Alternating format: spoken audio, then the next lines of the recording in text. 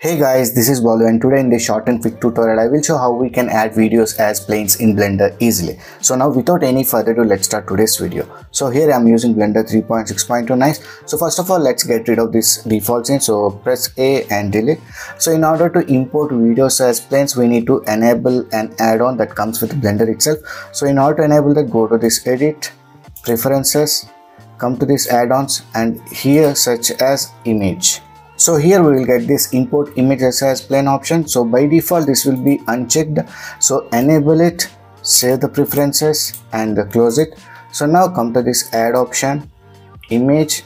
After that we will get this image as planes option. Before we don't have that option. After enabling that add-on we will get this option.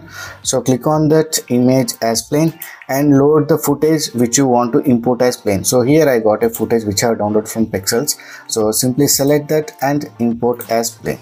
So here we got that plane. So if we want to scale up we can do that and let's rotate it RX90. So here there is no video visible now because we are in solid viewport. So simply switch on to this material viewport and if I play this, you can see we got our video as plane here. So if you want to have looping video, for example this is not a looping video, so let me increase this to 350 frames. So this is of 280 frames something, so let me show you that. So click on the shading viewport. Here we got these options, right? So let's bring it here.